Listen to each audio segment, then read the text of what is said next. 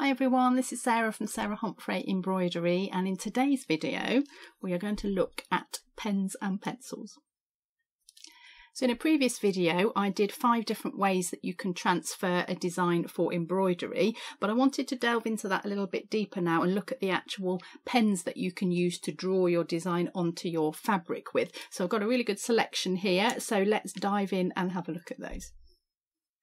So I've used the prick and pounce method to put the design temporarily onto my fabric that I'm going to show you today, because this video is about the pens that we're going to use to draw it on permanently. So it's a really accurate method and you can use it on any kind of fabric, which makes it really great. But you can use the tracing method as well, or any of the other methods that we looked at in that 5 ways to transfer your design, because this is really all about the pens. So the first thing I'm going to start with is the humble pencil, and the thing that you need to know about this is not a normal graphite pencil. This is a mechanical pencil or propelling pencil, depending where you are in the world, and this has got a graphite lead in it. And if you use a normal pencil, one like this, the graphite will smudge very, very easily. And if you were using light coloured threads on it, when you pull, Ginger Cat's not hanging around today, and when you pull your light coloured threads through, the graphite can come off on the threads. So if you want to use a pencil, I suggest not a graphite pencil, but use a coloured pencil instead. Now I've got a white one here, we'll talk about that later, and then I've just got an ordinary purple coloured pencil, and these have actually got wax leads in them. They've got a wax content, so they feel very different to that. I'll just put it under this camera so you can see that here, and make sure your lead's nice and sharp. You can't do a nice fine design line if you've got a blunt pencil, so sharpen the pencil first. So let's have a look and see what that looks like. So just talk briefly about the setup I've got here. So I've got my butterfly design that I'm just going to demonstrate on here, and I've got this framed up already on some stretch bar frames. It's better to have the fabric taut when you're drawing your design on it. The fabric moves otherwise, however well you tape it down, it can move easily. So I suggest that you frame it up first. And I've also got just a book underneath here, so I've got actually a solid surface to press down onto. If you just do it in the frame, it can bounce a little bit and that makes it harder. So you want this bit to be nice and accurate so that your stitching is accurate later. So just get yourself prepared, frame it up and put something solid underneath.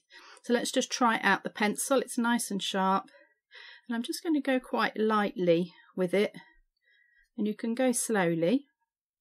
It's not about speed, it's about accuracy. So the great thing about coloured pencils specifically is that you can pick the colour that goes with your design or with your fabric, so you can choose it to match your threads, just in case you don't cover that line up. It's coming out nice and delicately. Now obviously I'm doing this on a white fabric. We'll talk about dark fabrics later and anything in between, so you could choose your pencil to suit your fabric colour, as I've mentioned. Just pick it up a little bit, so that comes out quite nice and accurately, and quite simple as well. I don't need any specialist equipment. A lot of people have got coloured pencils lying around, so that is the simple pencil. Okay, so the next one I'm going to look at is the ballpoint pen. You might know it as a biro if you live in the UK. Other makes are available. And I hesitated a bit about putting this one in, but the reason I'm putting it in is because apparently, according to Wikipedia, this is the most used pen in the world. Everybody can get their hands on one of these. And sometimes, you know, you need to just have whatever's to hand. You might be in a rush, or for whatever reasons, you could probably get your hand on a ballpoint pen. And I have seen these used a lot in India. So in Indian embroideries, they grab their fabric, grab a ballpoint pen, and they just draw their design straight on. And the first time I saw this, I was like, oh, it's a ballpoint pen, what are you doing? But I did try a little bit, and that was actually a bit of a convert. So we are going to put that in this video and give it a go to show you what it looks like. So just want to mention the ink in these. They have a dye ink, and that's suspended in an oil-based substance, and it's the oil that makes the roller ball go round nice and smoothly. So that's how they work. So it's always worth just trying them, especially with ballpoint pens, because often they dry out. Try it on a little bit of fabric first, and just make sure your pen's working, and you can also just feel what that feels like on the fabric. It actually writes really nicely. I was very pleasantly surprised when I just tried this out. Not particularly a fine one, so that might be something you want to consider if you're doing an intricate design, but let's try it on a butterfly.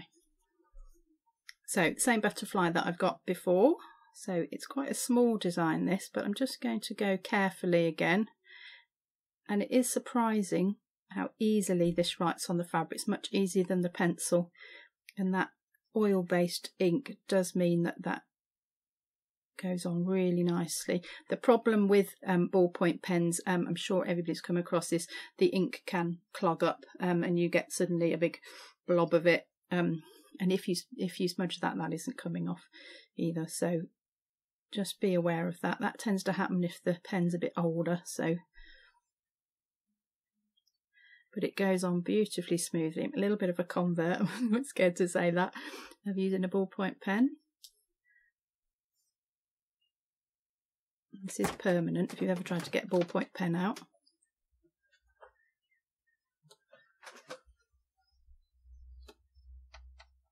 So that went on really nicely. Try it first before you decide, but it is an option if you want it.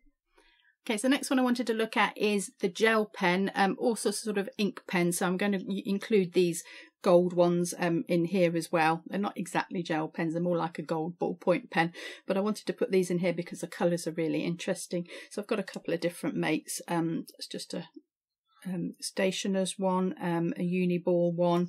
I've got a jelly roll one as well, another uni ball one, and I think this is another jelly roll pen here. We'll talk about those in a second. So these can be really interesting if you want to use different coloured fabrics. I'm still going to do it on the white one, but we will test out these white and the fluorescent one a bit later on the dark fabric. But let's just try out a gold one first. I'm just going to keep my bit of fabric to hand because I think this one is going to blob a little bit. So I'm just going to keep an eye on that and make sure it doesn't blob on the butterfly. So here we go. Again, it goes on nice and evenly because it's similar to the ballpoint pen in the ink that it has on it. But if you were doing something like gold work, a gold pen would be great to draw your design on, because then you're doing gold over gold, and if you don't quite cover your lines, it's not going to be so obvious.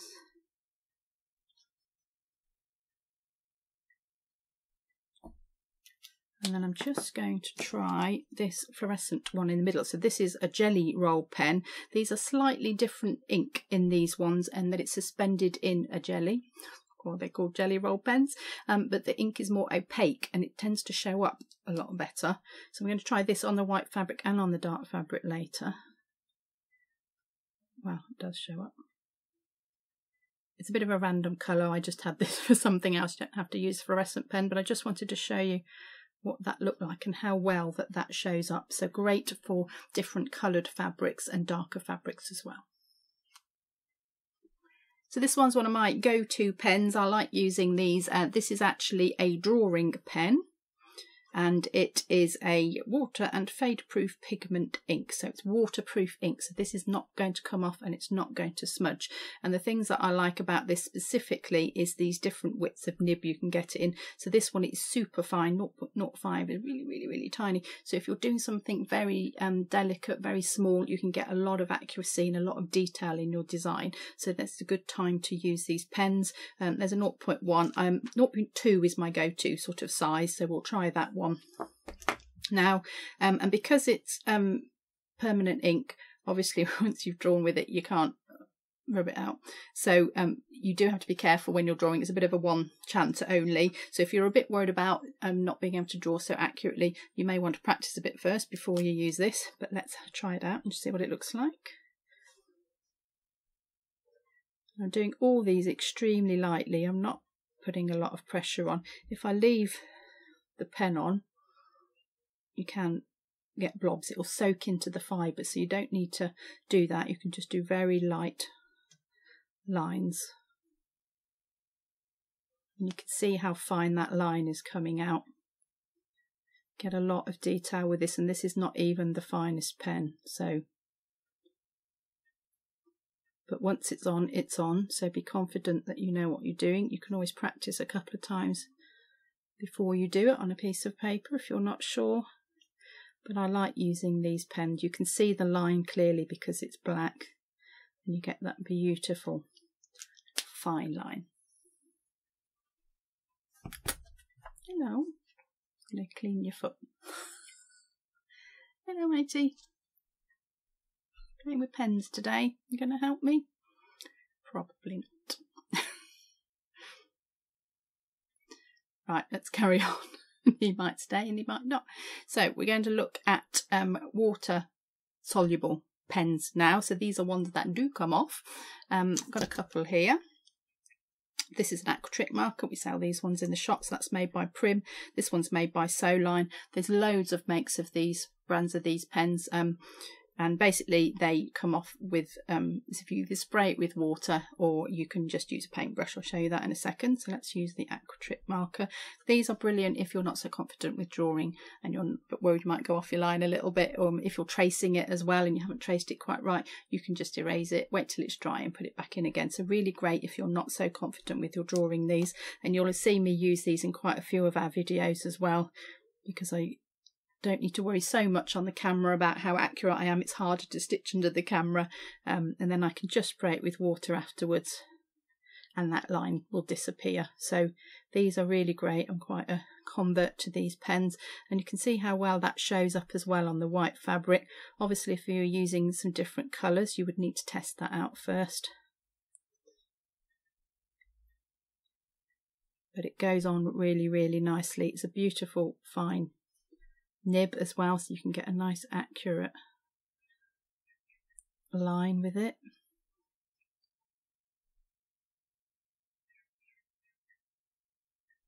And then what I'm going to do is just to demonstrate, I'm going to put some little antenna in there, just freehand those, and then we'll put some water on and show you how that disappears. Now, what you don't need to do with this is to stick your entire embroidery in a bowl of water. I know some people have mentioned that to me, or I'm a bit worried about doing that. You don't need to do that. This comes off very easily with water. So you can just have a light water spray, just a couple of sprays, and that will disappear. If the line should come back, which it can do, just spray it again because all the ink hasn't gone out of it. But if you want to get rid of the lines more accurately, don't use a spray, just use a paintbrush. So I've got a paintbrush here, just a little bit of water. And we'll just demonstrate on this here. You can see how easily that comes out with the water. So if you just wanted to remove a very particular bit, you haven't done quite straight lines, not quite straight, and you want to do it again, you don't need to soak the whole thing. Just a little bit of water will get that out, and then you do need to wait for that to dry before you go over again, otherwise the line will just disappear. I just want to mention at this point there are air erasable pens as well, and they basically work in the same way. They use the moisture in the air and then that makes the pens disappear, so they're really the same thing. Problem with those is sometimes they disappear while you're still working on them, depending on the environment you live in. If you live in a very humid place, they'll disappear quite quickly. So these ones are better because you can control when that line disappears. So I wanted to talk about fabric markers because there are lots of these around now. They're quite popular and they're pens that will draw straight onto fabric. And you think, well, that sounds like a logical thing to draw a design on with. So let's try one of those. Come in loads of colours.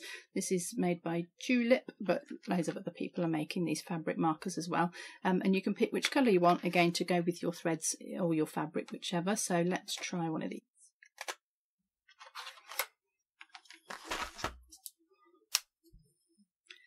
Again, just try it out on a bit of fabric first. Make sure your pen works for one thing. These have got quite large nibs on them, but they do have a fairly fine point on the end. So I think if I turn it up that way, I should still be able to get a reasonably fine line. So let's try these. I've never used these for actually transferring it, but I thought it would be good to give it a go. And because they're fabric ones, they shouldn't run into the fibres. I don't know what the difference in the ink is.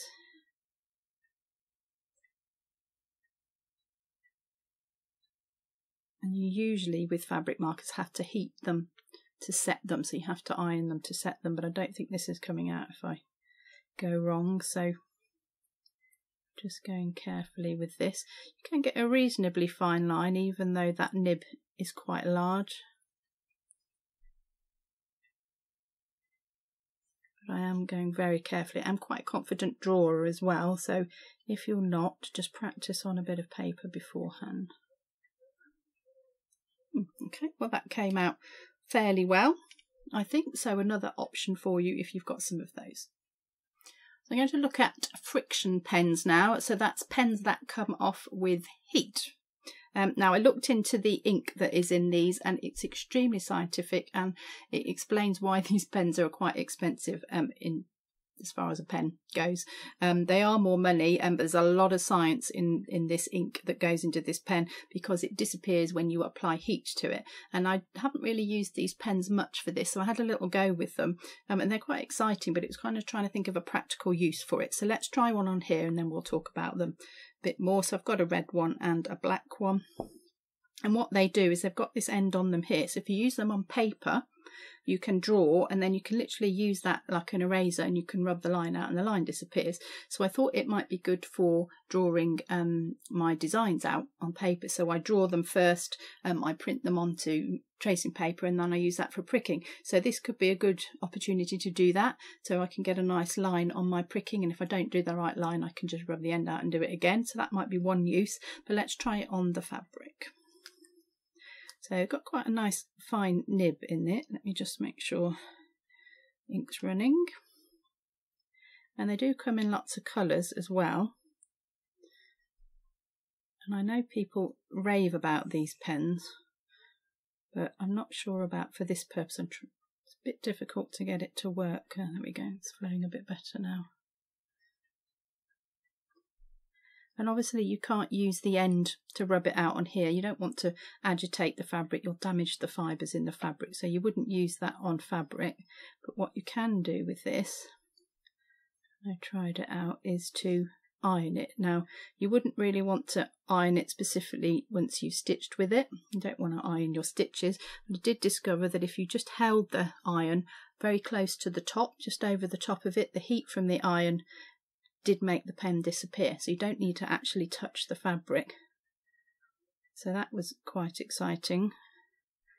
So you can get that off if you don't draw it in the right place, but you would have to take all of it off. I don't really know how you get just a small part of it off, but it does come off. They're quite nice to write with. Now the ink's flowing a little bit better. And I should imagine they're good for things like quilting, so you can draw on your quilts, you can draw your angles and your seam allowances, and then when you iron your quilt the pen disappears. So it does have its uses, and it's drawn on quite nicely. You've got quite a nice fine line with that, and I know if that goes wrong I can get that off if I want to, and I know that's appealing to a lot of people. So that's a Frixion pen. So the next pen that I want to mention is an iron-on transfer pen. Now I'm not actually going to demonstrate this because I have done this in the video with the 5 methods for transferring a design, so I'm not going to film that again. So you can check that again up here if you haven't seen that one and you want to see how this pen works. But you may come across this on your travels and wonder what it's for, so I do just want to explain it. So this one is made by Prim, and what you do with this is you don't draw directly onto the fabric with this, you draw onto a piece of paper with it. So I've drawn the little butterfly on the paper here.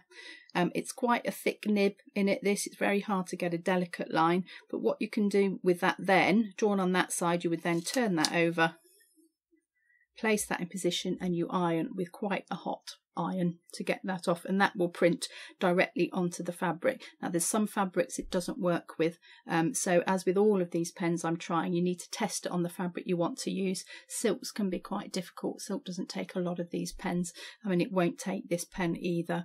It works best on synthetic fabrics, this pen, but what you can do with it, which is great, is you can get multiple prints out of it. So I can iron it once and get my butterfly, I can move that, I can iron it again, I can get another one exactly the same. So if you wanted lots of the same thing, this is a really good pen to consider. So the last one that I want to have a go at isn't actually a pen or a pencil. We're going to look at paint.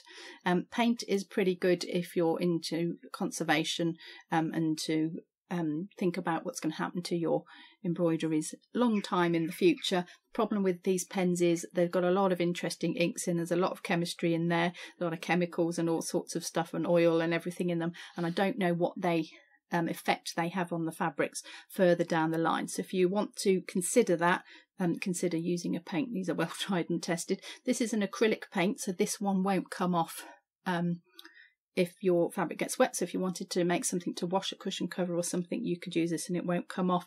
You can get fabric paint as well, which will do the same. You set that with heat, so you would iron that to set it, and then that won't come off as well. So you can use fabric paint. We're just going to have a go with this acrylic. What you need to do with paint is make sure you've got some tissue handy.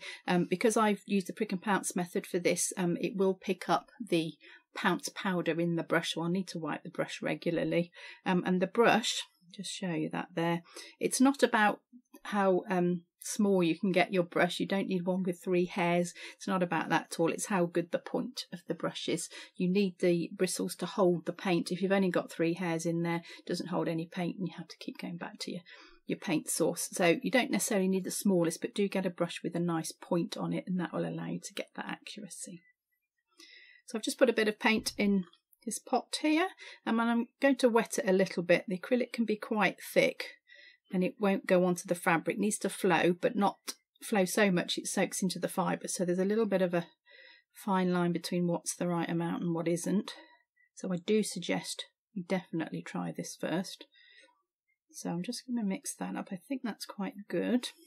I'm going to wipe that off and then just pick up a little bit on the point like so, and let's just try it on a bit of fabric. See, it's flowing. It is flowing and it's not soaking in, so I know that's right. So let's have a little go on here. Now the acrylic will dry quite quickly. If you're in a warm environment, it will dry even faster.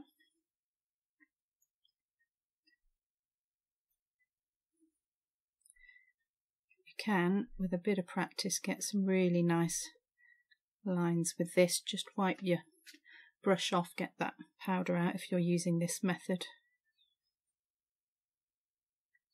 This is really, if you use the prick and pounce method, you wouldn't use a light box and a paint method really.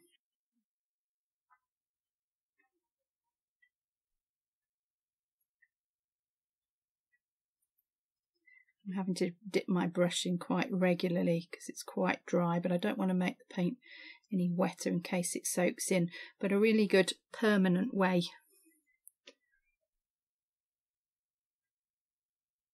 to put your design on if you wanted to consider the future, as in 100 or so years down the line, and you want your piece to survive. And when I did my apprenticeship, this is the way we put all our designs on. Most of the designs on was using this method. So it takes a bit more practice than the pens. And again, obviously you can use whatever colour you want to. So once acrylic dries, it won't come off. It turns in a kind of a plastic, so it's pretty permanent. Just going to stop there. So that does take a bit more practice, but a good one to consider if you're interested in conservation. So I want to have a quick look at dark fabrics and what pens and pencils you can use on that. But before I do that, I just want to mention a couple of points to think about when you're trying out different pens and pencils. The first one we have talked about already is the ink in the pens and how they react in the future, whether they come back, whether they mark the fabric, whether they rot the fabric. Oil can rot fabric, and some of these are oil based, so they may very well do that in the future. So that's something to consider if that's important to you, as to which pen you use for that. And the other thing that I would definitely say is there are loads of different kinds of pens around, so try what you like, but do practice on a scrap bit of fabric first, just to see what the pen does, see how wide the nib is, see how fine a line you can get, see if it does anything blobby or anything unexpected, or if it soaks into the fabric. Some pens might do that and soak into the fibres, and that's not what you want. So definitely just try out your pen before you use it on your actual piece. So the last thing to consider is what you are going to make with your piece. So think about whether you're going to wash it or not, because that might help decide which pen you want to use. You don't want one that's ink's gonna spread in the wash. So again, you could try it. You could just put that sampler in the wash and see what that does before you use it. Okay, so let's have a quick look at dark fabrics. Now, obviously I've tried everything on a white fabric, but what happens if you want to use a different colour fabric? What can you use on that? So I've got the darkest I can find. I've got a navy fabric here, and I've drawn some butterflies on here, and we're just going to try a couple of the methods out on here. So these are all things that we've already used, but I just want to show you what they look like on the dark fabric. So the first thing we're going to look at is a white pencil. Now this one is actually made by Prim, and this one is meant for drawing on fabric with, so the lead is a little bit softer, so it will go on more easily. So again, nice and sharp point on it. Now I haven't got this in a frame, so this is going to move, but this will be quite a good example of why you should have it in a frame. But it's a small design.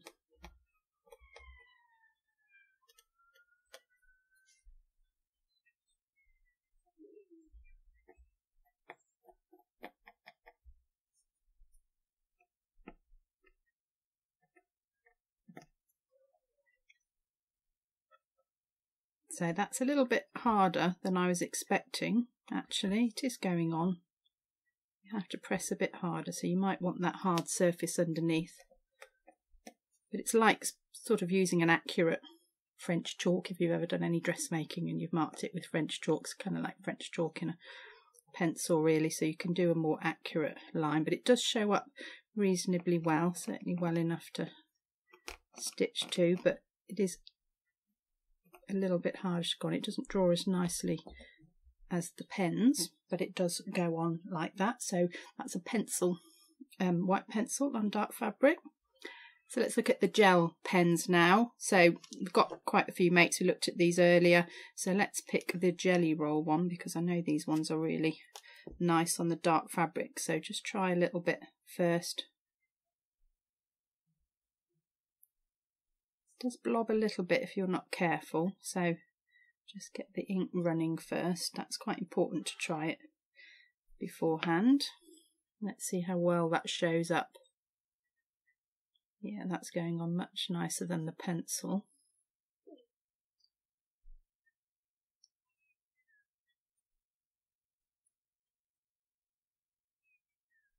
That goes on really nicely. And they're more opaque, the ink in these, so you're going to see them a little bit easier. And as I did before, let's just try the middle in that fluorescent colour, just so you can see what that looks like. That's great colour. It doesn't have to be fluorescent, as I mentioned before, but a bright colour of this does go on a dark fabric really well. Not just a dark fabric, even a mid-tone fabric where maybe the other pens don't show up. These jelly roll pens are really good. That shows up really well on there. So definitely a good one for a dark fabric, that one. And then we'll just do the paint again for the last one. So I'm going to do some white paint this time.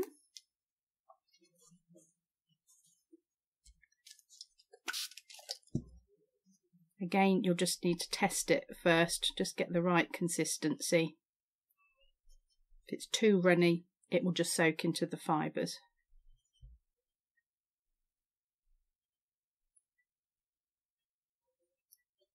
Just wipe it off first. Nice fine point, just pick up a bit of that paint. Okay, that goes really nicely on this fabric. You just get the right consistency, it flows really beautifully, and that nice fine point means you can get a really accurate design. Okay, so the white paint shows up really nicely on the fabric actually, because it's really opaque, so this is a good one. If you've got a different colour other than white that you want to work on, you can again choose any paint colour that you like, and that will work on that. So I hope that's been useful to you. We've looked at lots of different pens, but there are loads more out there, so you can try those as well. So grab yourself a little bit of fabric and get your pens out and see which one you like the best. So if you've got a pen that's your favourite and you want to let me know, you can do that in the comments below. Do share the pen love and tell us what works really well for you. If you've enjoyed this video, do give it a thumbs up. That will help more people to see it. And do check out all our other videos. We've got loads more content on there, and I hope you'll find that really useful, and I'll see you in the next video.